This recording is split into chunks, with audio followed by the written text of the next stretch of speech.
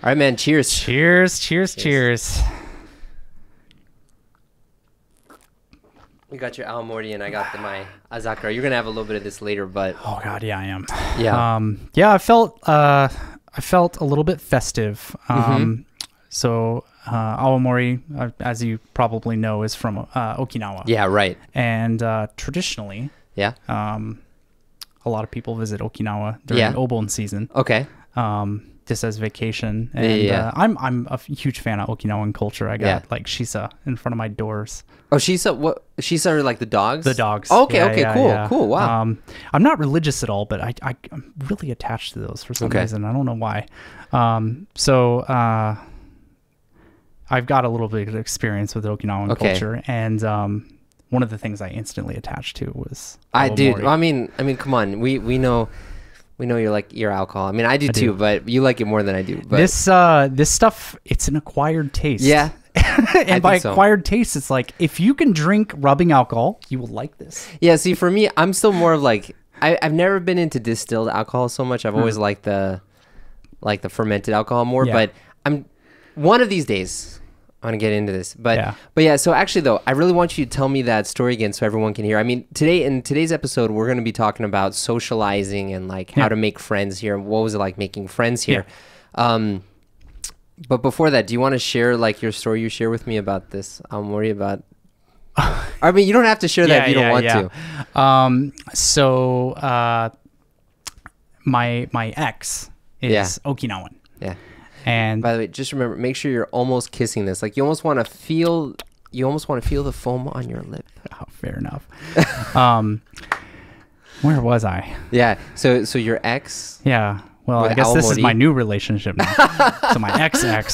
But yeah, so my ex-girlfriend's Okinawan. Yeah. And so her dad was a very prominent figure in the police force in Naha. Okay.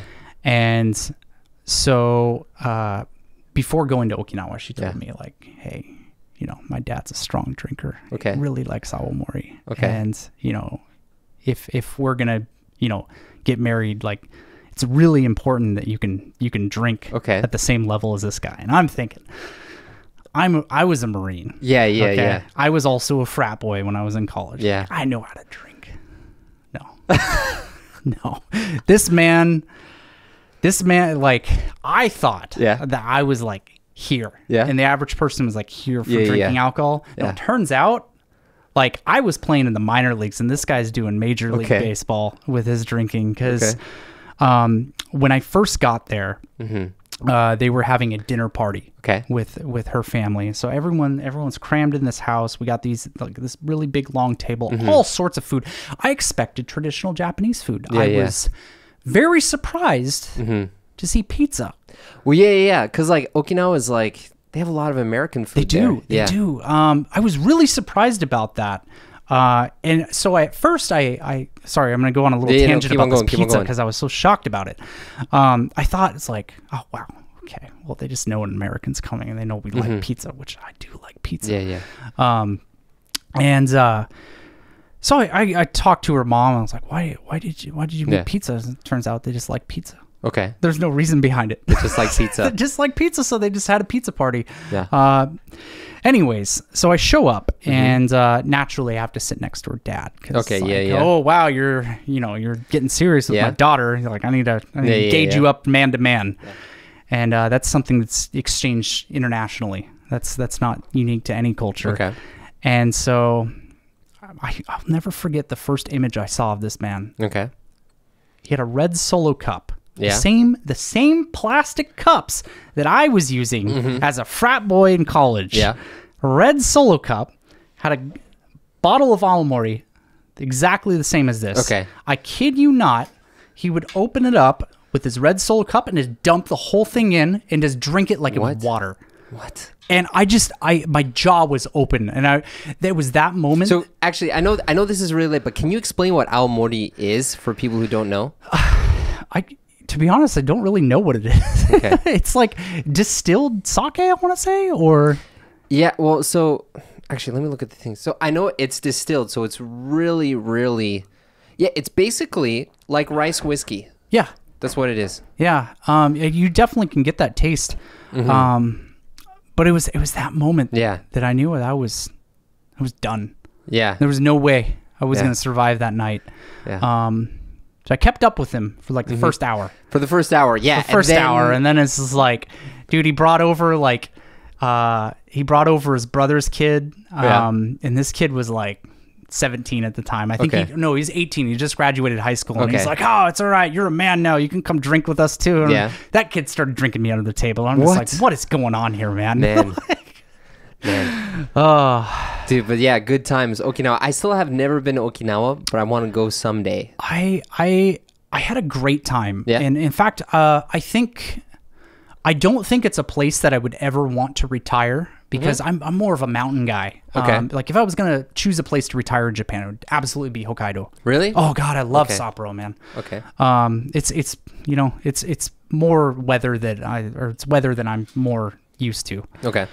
But Okinawa was just a great place to go. Yeah. I did a lot of fun things there. We went to the aquarium. We went to a pineapple farm. We went to the beach, of course. I got another funny story about scuba diving. Okay. So go for it. So there's these blue caves that are really like advertised there. Blue caves? Yeah. So there are these underwater caves that you can go scuba diving in. Okay. I've gone scuba diving once before and it was a blast. So I wanted to go while I was there. And so we signed up for scuba diving, and it turns out my ex has never been scuba diving before. Oh, really? So we never got out of the training area.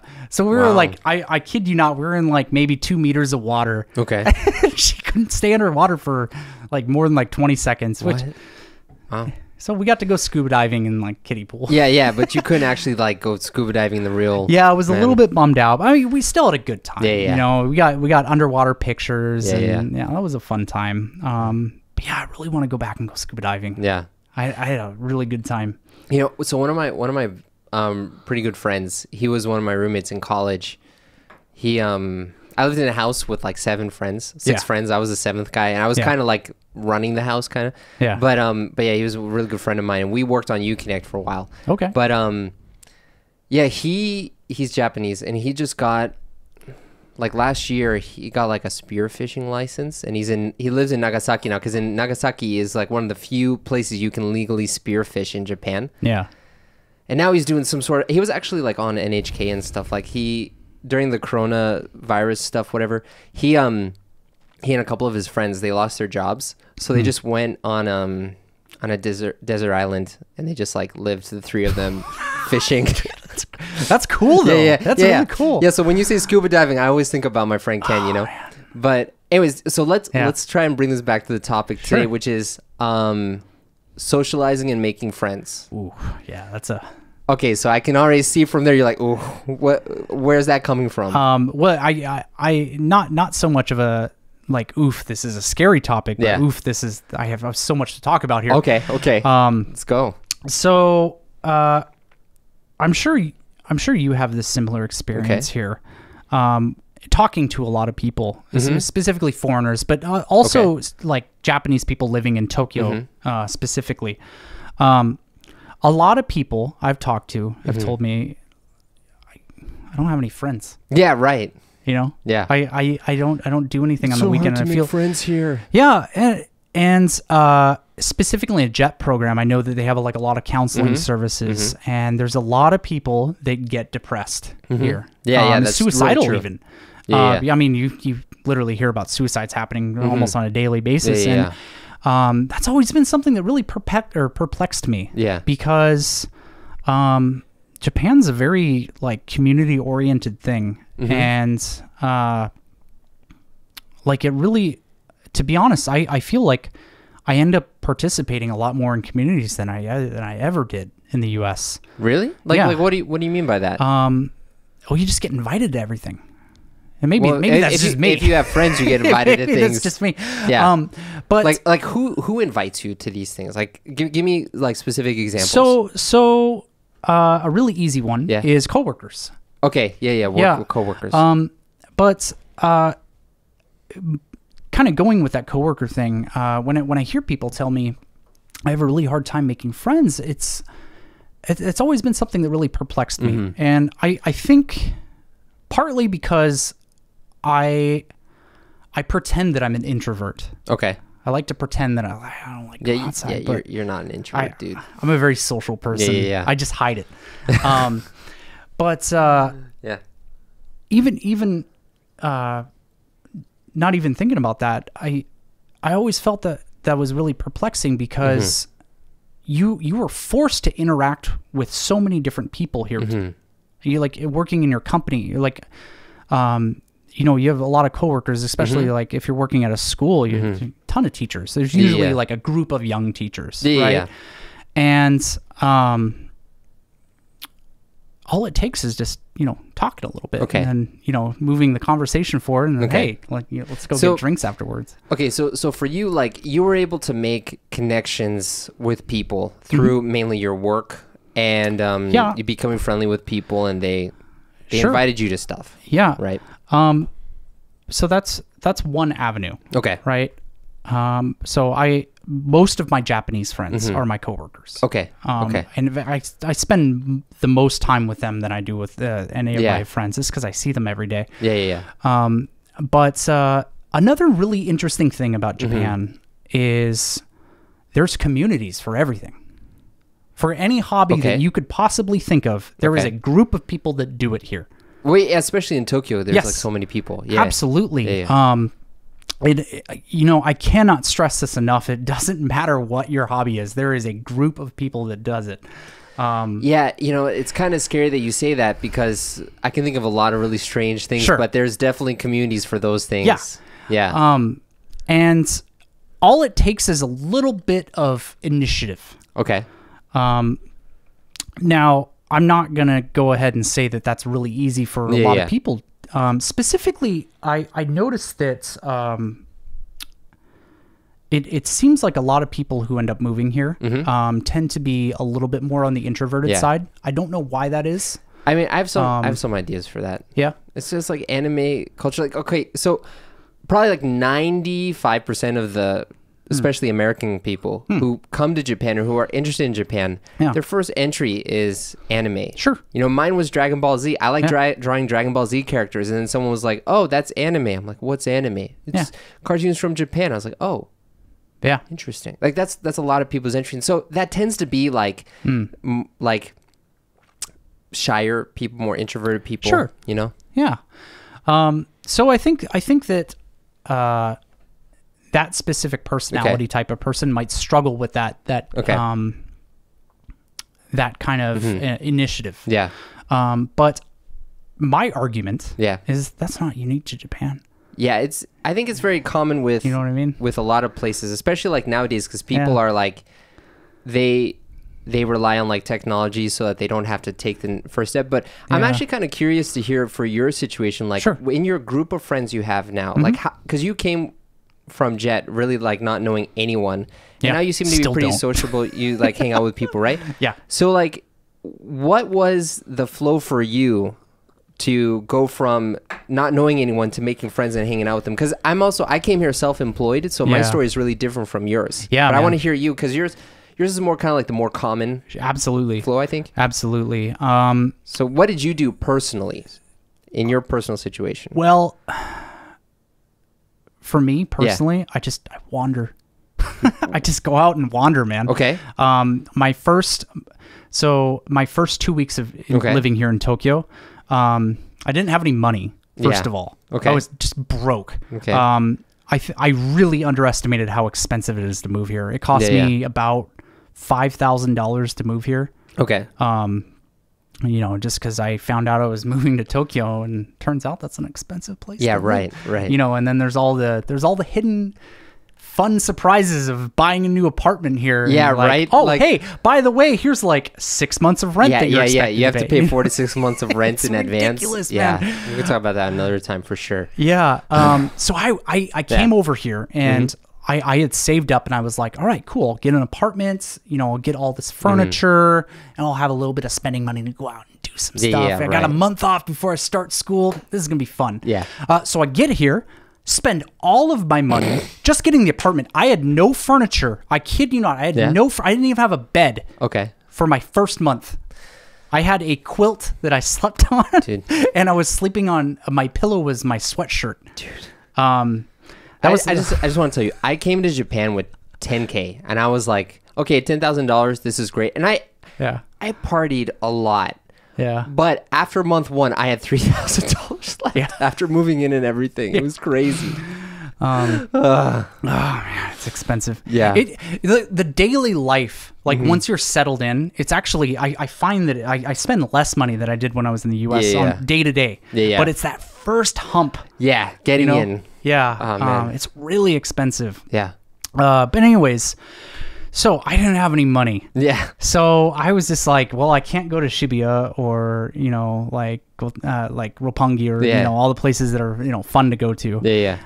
So I'm just going to wander around. Okay. All right. And it was getting to about a month. Okay. And I literally had $40 to my name at this point. Okay. I had 4,000 yen. That was it. Okay. And I was just like, you know what? I'm going to go out drinking tonight. I can survive not eating food for a few days. Yeah. I haven't done this. I haven't gone out drinking in Japan yet. Yeah. Screw it.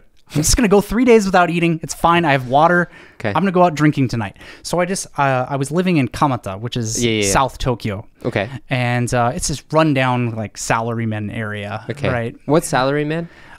So like kind of like a businessman area. Just basically like working.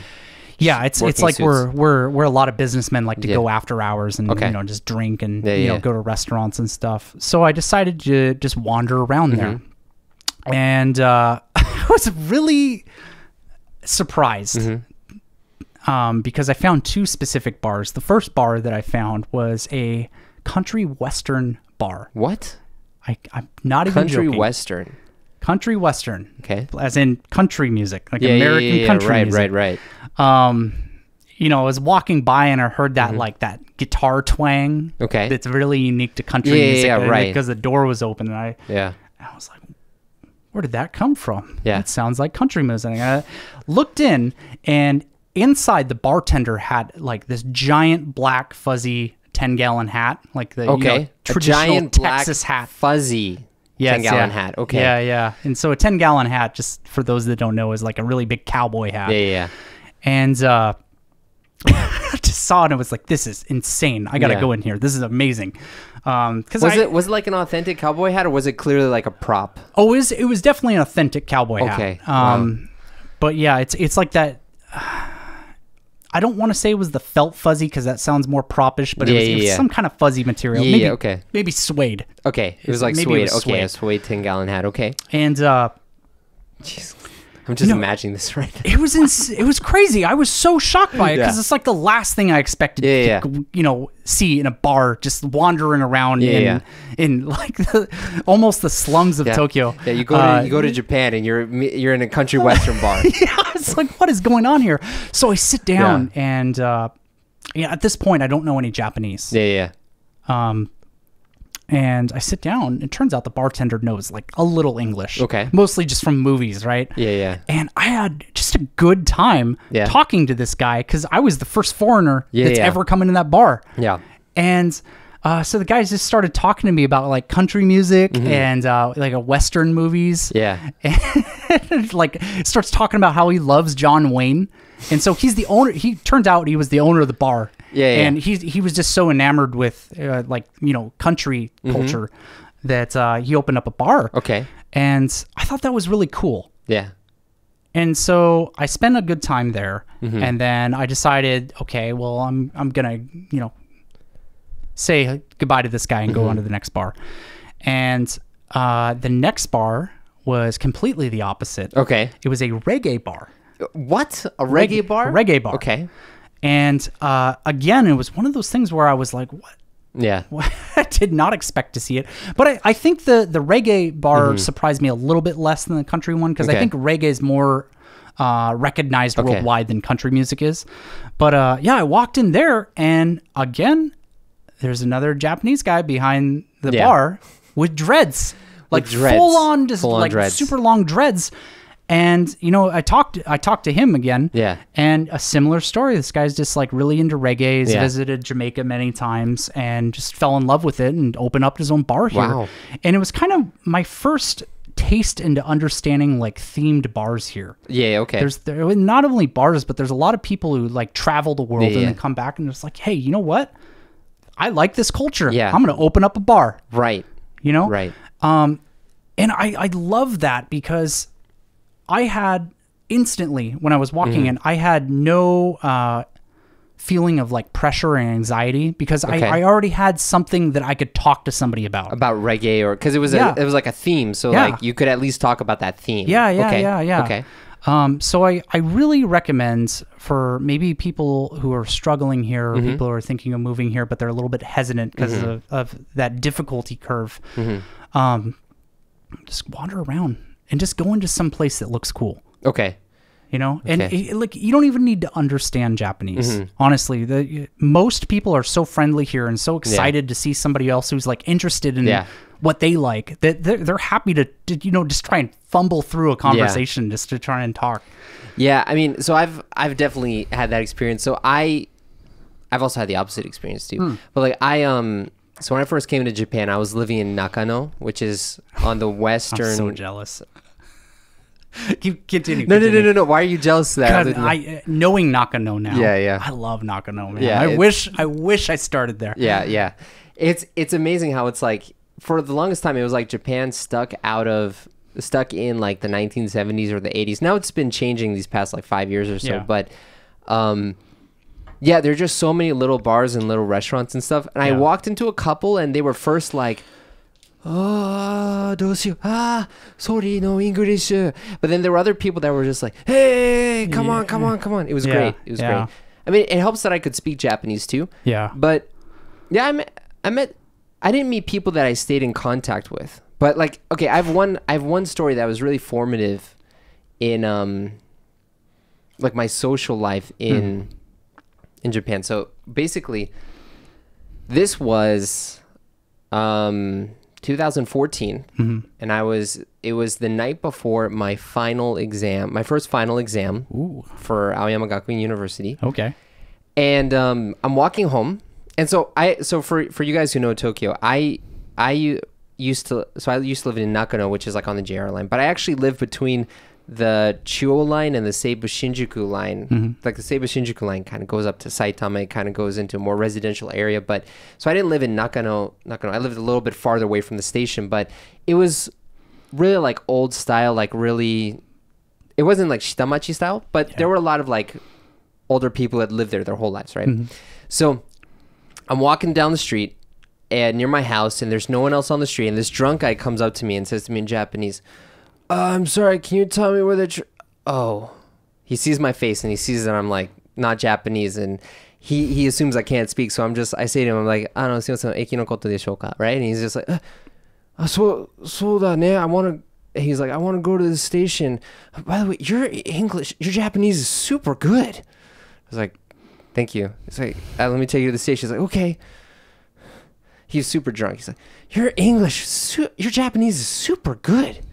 How did you learn? I just learned for a long time. It's like, okay. So actually, I think my last train is gone. Do you want to get a drink? I was just like, what? I was like, shh, okay. Yeah. And he didn't seem like a dangerous guy, right? Sure. So I was just going to him. I was like, okay, I'm not from around here. Do you know any bars that are open? And this is like close to the last train, right? I'm like, sorry, I don't know anywhere. He's like, oh, your Japanese is really good. He just keeps on going. And then we see this guy who's like, so this is like a really old style Shoten guy, like a little market street, right? That, like if you think of Japan from the 70s, this is probably what was really common there. Sure. And it's the middle of the night. There's no one on the street, but there's this one guy just like smoking a cigarette outside. And this guy, he goes out, he's like, I want to talk to that guy. So he goes over talking to the guy. He's like, hey, this guy says there's a place that's open. Maybe we can go. And I'm like, dude, it's like midnight. What place is open? So I go there, and it's this dive bar called Okage that is open from 12 midnight to 5 in the morning. Nice. They know their clientele. Yeah. I mean, I think what happened was they used to be open regularly, but then they realized they can like charge more at late night, and absolutely. So they just did that. And I remember walking in, and you call him the Masta, the owner, right? He's this huge mountain of a man. He has this huge belly, and he used to do kendo. Like he's built like a rock. Like I don't want to get into a fight with him; he'll kill me. But he had a really high pitched voice, so he's like "Irasshai," just like cool. So I go in and go in there, and it's like all these people in their 40s and 50s who like just don't want to go home yet. Yeah. And I've kind of like invaded their space. I'm like the foreign presence in these like Jodens on these people who have lived there. But everyone was really open and really nice. And I actually ended up staying there till 4 a.m. Nice. I went home, I slept 2 hours, and then I took my final exam. And then I started going there like all the time. It was great. Yeah. I still go there, and the master sometimes like, hey, how's pretty, just kind of like that. Yeah, I mean, so yeah, wandering and being like, what would have happened if I had said no to the guy? Yeah. Yeah, I think so I spent a lot of time in Japan during the summer and when I was in high school, and next door to my host family down in Hyogo is a American guy from California. Okay. He's lived here for 57 years now. Wow. He's a real crusty guy. Yeah. And I don't know if I would go so far as to say he's my mentor, because he's definitely done some very questionable things. Okay. But he's a really interesting guy, and I really respect the advice that he does give me. And I visited Japan when I was in high school, or no, I did, but I visited Japan when I was in college, about to graduate and enter the JET program. And when I was there, he said, Austin, you're about to move here. I'm going to give you some real solid advice that I want you to promise me that you're going to do when you move here. Okay. I was expecting him to just be like, dude, just like download Tinder as soon as you get here. Or there's some stupid thing like that, because he always says that. He's like, oh man, you just got to get yourself a girlfriend. So I was mentally I'm like, this guy's going to say some stupid crap. But he's like, I want you, when you get off that plane, do not say no to anything. Okay. Just whatever somebody invites you to, whatever experience you have, as soon as you come here, do not say no. Yeah. And so I followed that advice.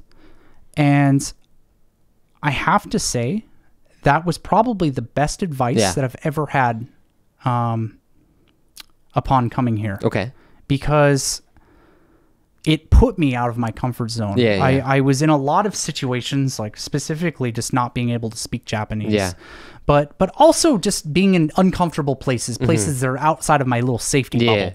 Yeah. And exposed me to things. And I have to say, for the most part, obviously I was, you got to be smart about things. Don't do stupid stuff. Like, if you see some shady stuff and someone's inviting you to go do it, maybe don't do it. Yeah. But I got to experience so many things here that if I, like you said, if you just had said no, you don't get to experience that. Yeah. And I also feel like, so Japan is a really safe country. Yeah. So it's probably like the easiest place to not say no, because like if I say no, what's going to happen? If I say yes and it's a shit show, what's going to happen? Well, it's going to be like, okay, I have a boring time, right? Yeah. Whereas like if I'm in the States, I'll get robbed. Sure. Sure. So it's a lot safer.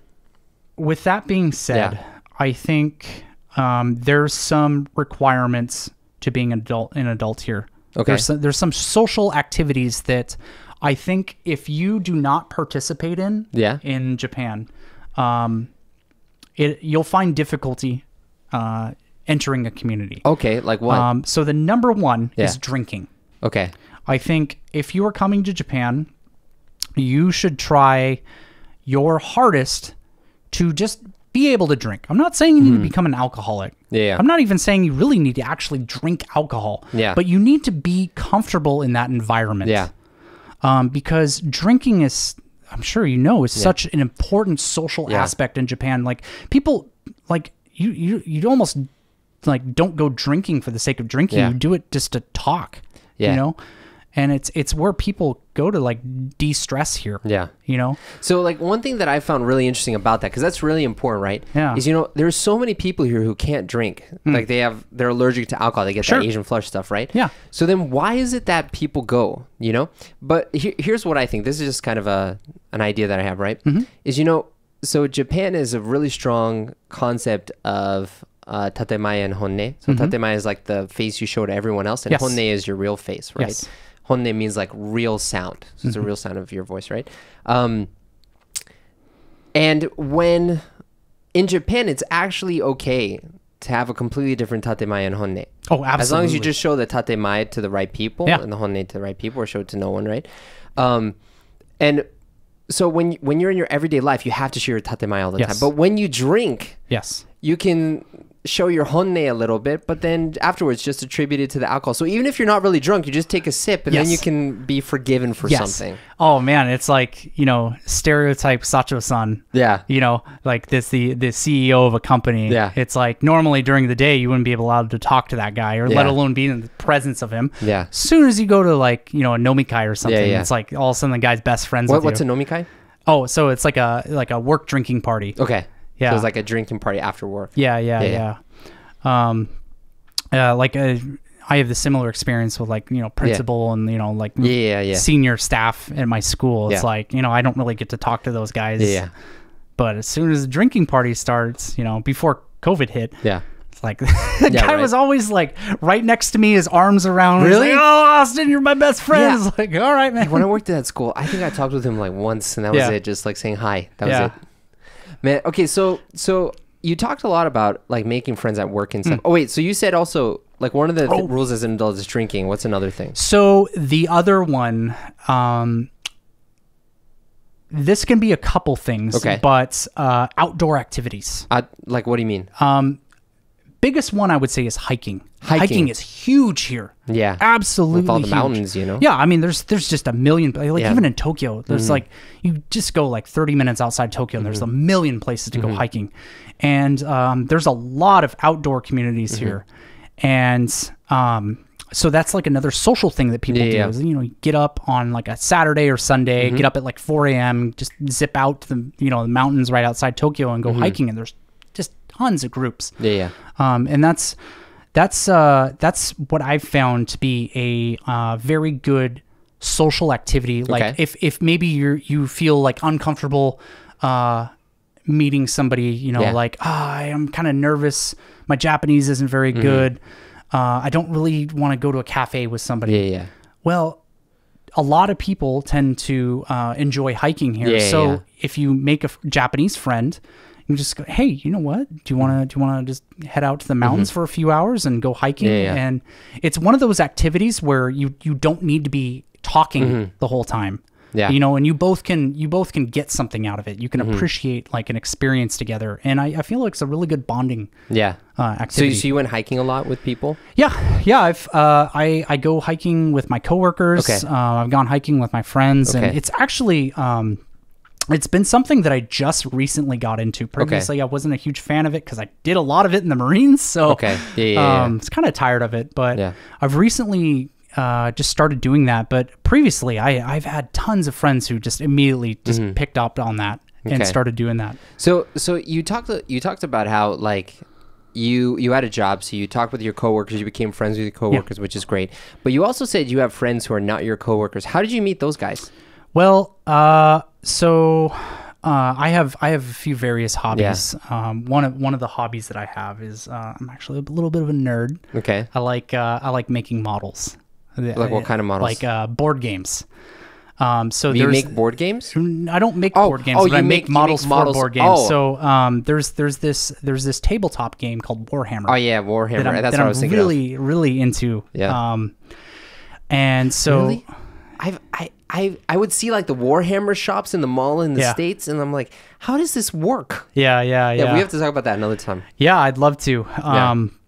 But it's it's just something I like to do on my free time. You know, if I don't have anything going on, like I'll play that or build some models. And so as soon as I got here, I just started searching around for that community. And that kind of goes with what I was saying earlier. It's like you find a hobby that you enjoy and there's a community here for it. Yeah. So that's actually where I have most of my foreign friends. Okay. And it's been a really wonderful experience because, I mean, other than you and like a couple other people, I don't really talk to any Americans. Yeah, me neither. It's really a wonderful experience, honestly, because I mean, it's not that I don't want to talk to Americans, but it just happened that way. It's wonderful in the concept that I'm talking to so many people from other countries. Like one of my best friends is from the UK. I know a couple other guys from UK. I know a ton of guys from France, which really surprised me. There's a huge French community here, which I had no idea about. They're mostly up in Kumagaya, but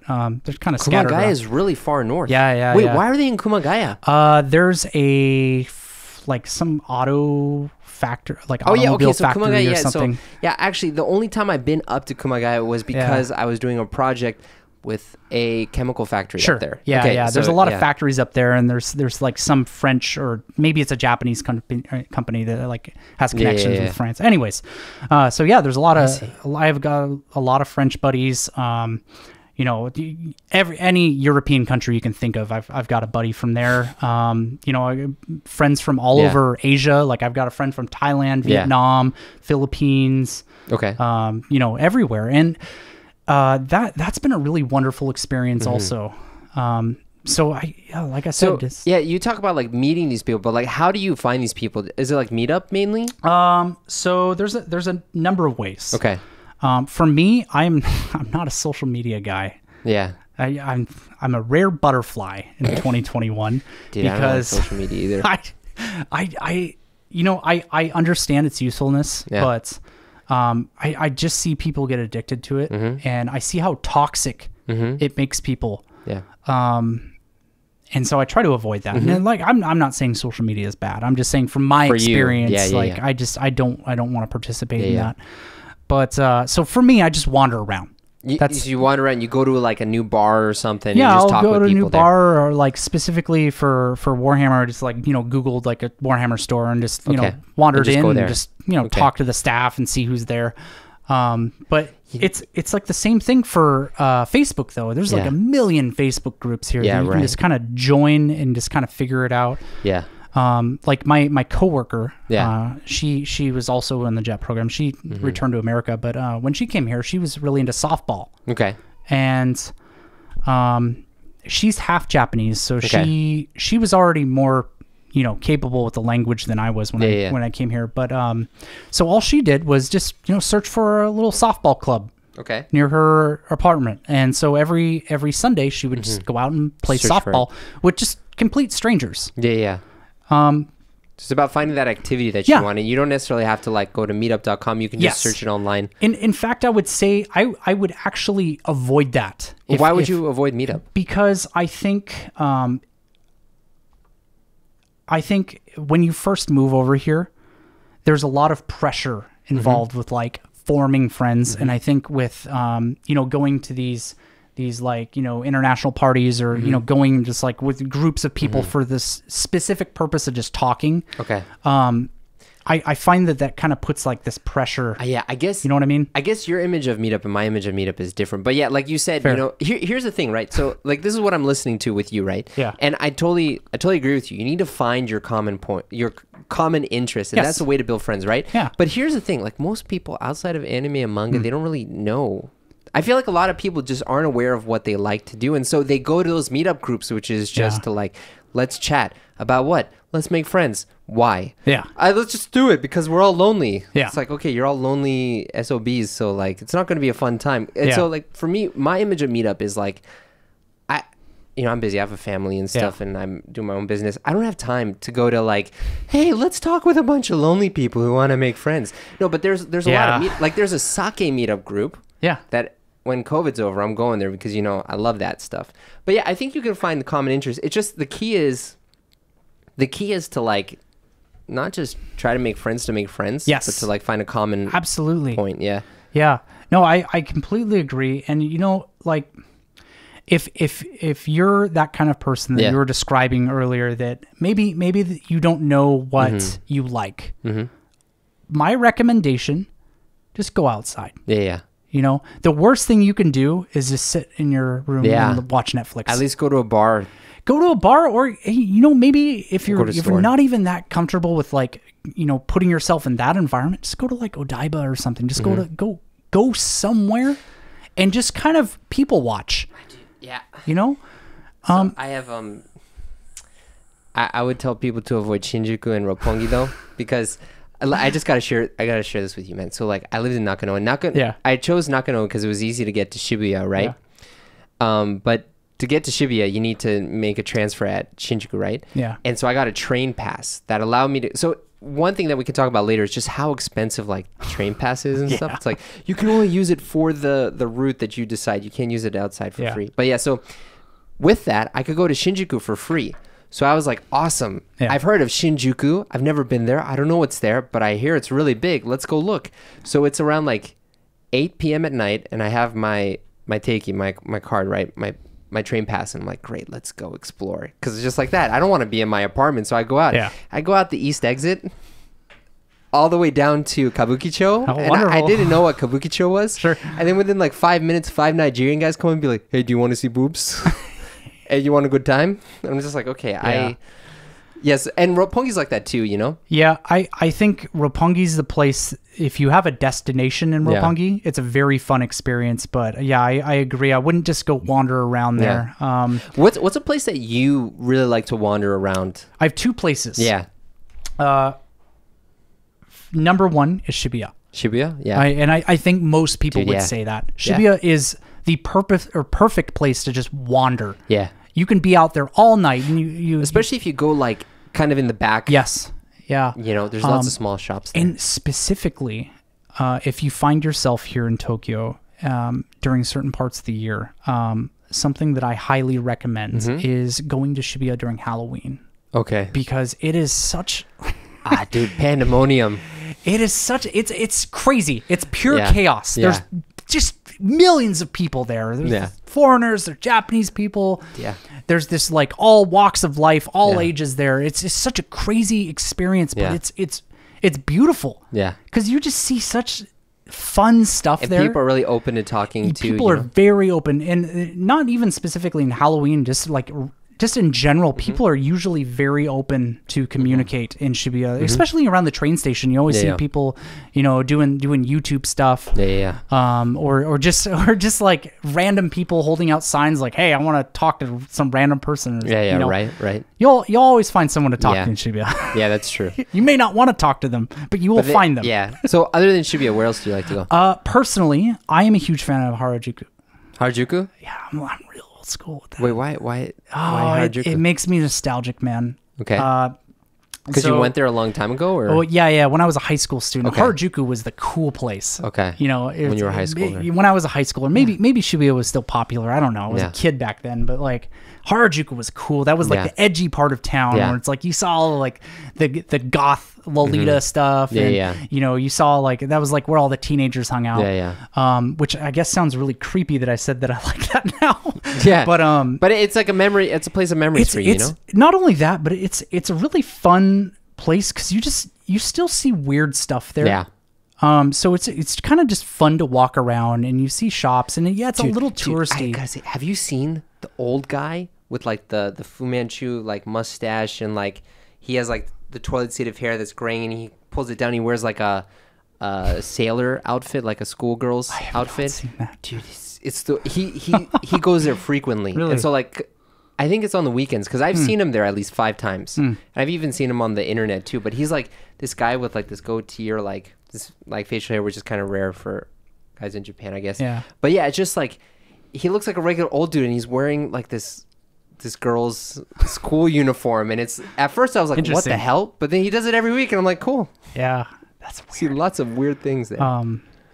But yeah, I really love Harajuku because there's actually a lot of really good hidden restaurants there. Yeah, that's true. Yeah, especially if you go like so you have Takeshita Dori, right? Yeah. But if you go to like the left side, I mean, so if you're walking from Harajuku Station, you go to the left side. There's a lot of stuff hidden there that people don't know about. Yeah, there's a lot of good restaurants there. Yeah. And another reason I really like it is really close to Yoyogi Park. Yeah. And that's one of my favorite parks in Tokyo. Okay. It's just a really good drinking place. Yeah.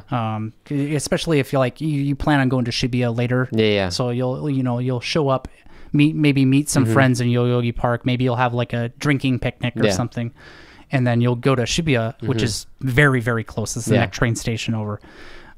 So there's just a lot of like really fun activities to do in Harajuku. Another place that I would recommend, this is actually outside of Tokyo, is Kawasaki.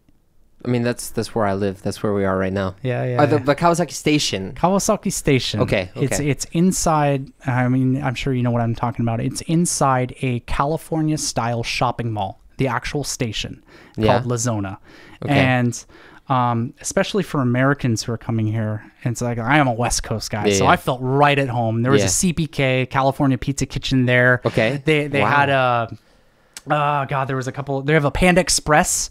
What? Like the only Panda Express I've ever seen. In Kawasaki? Yes. Dude, and I gotta go there. For those of you who don't know what Panda Express is, it is the lowest of low quality Chinese. You can't even call it Chinese food. It's the McDonald's of Chinese food. It's the McDonald's of Chinese food. But God, I love it so much, man. It makes me so nostalgic. I love Panda Express. Dude. And so they have it in the food court there. And I remember the first time I saw it and I was just like, dude, I don't even care how much MSG I'm about to consume. I am getting a massive plate of slop and noodles. Oh man. From Panda Express. Yeah, it's a good way to break in, I guess. Oh, you know. Actually, so one of my friends from Seattle, he lives in Kawasaki now too. So like for me though, personally for me, I really like and this is probably going to be hard for some people to try to get into, but it's that Shitamachi area, like the really local small bars that seat like 15 people. Sure. Nakano has a lot of places like that. Kichijoji too. I lived on the Chuo line, so I'm more familiar with that place. But one of my friends lives in Kiba. He lives near like in the Shitamachi area, like the Old Town area. And some of this, dude. Yeah, be careful, man. It's all right. We're mixing now. But yeah, so for those of you guys who are just listening, Austin moved from the Aomori to the Sake, and we'll see what happens. But yeah, so like in Monzen Nakacho or like Kiba or like that area, kind of on the Tokyo Metro area, there's a lot of like small places that when you look at them, it's like, holy crap, how am I allowed to go there? Yeah. But if you go there, the two things will happen. One will be someone will be like, sorry, no, thank you. Yeah. Or they'll be like, come on, cool, American guy, hey. Yeah. It's like those things, right? I'm glad you mentioned Nakameguro because that's another place that I really wanted to talk about because that is like the restaurant place in Tokyo for me. Okay. There's countless delicious restaurants there. Yeah. Specifically though, for those of you who like Mexican food, there is in my opinion, best Mexican restaurant in all of Tokyo called Junkadelic. In Nakameguro? I've never been there. I have to go there. It is. It's a little bit on the pricey side, I will warn. Not too pricey though. You're looking at probably about like $20 a plate. Yeah. Or 2,000 yen per plate. That's a lot for Japan. It is. Yeah. It is. But you get big portions. They're like big proper like Mexican food portions. Okay. What about Guzman and Gomez? Like you have that chain kind of thing. Yeah. No, dude, you gotta come to Junkadelic. We need to go to Junkadelic. Please, Junkadelic's next time amazing. We got to go there together. Okay. Amazing. I have so many horror stories when it comes to Mexican food. Yeah. Mexican food seems to be like the one type of food that isn't readily available in Tokyo. Well, it depends on what you define readily available. Because I have been to many restaurants that claim to have Mexican food here that served me nachos, which turned out to be Doritos and spray cheese. Yeah, no, I mean like real like Mexican food. Yeah. Like stuff that, But yeah, you gotta go to Junkadelic. It's like I cannot recommend it enough. It is on par with like San Diego Mexican restaurants. Really? Wow. It's that authentic and delicious. Okay. And they are the only place that I have found that gives me a proper proportion of tequila.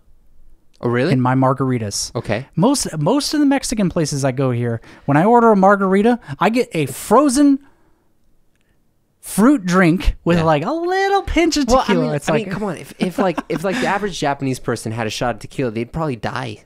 Dude, I don't think so, man. I can't handle tequila. I love tequila. It's my favorite drink. But anyways, we've been going for about 50 minutes, so we should probably wrap up this episode. But we talked a lot about like making friends and stuff and other things too. But let's see, next time, in the next episode, let's talk about what it's like to live and work in Japan. It's mainly going to be you. Ooh. I'm self-employed, but I want to hear your experience working at a school and maybe stuff you've heard from your friends too. Yeah. I have a lot to say about that because like you said, I've worked at a school for about 5 years now, and I have a lot of good things to say. Obviously, I still live here, still want to live here, but I have a lot of negative stuff to say too. So it's kind of one of those things that I think people should know about. Yeah, we'll share that next time. Yeah. Okay.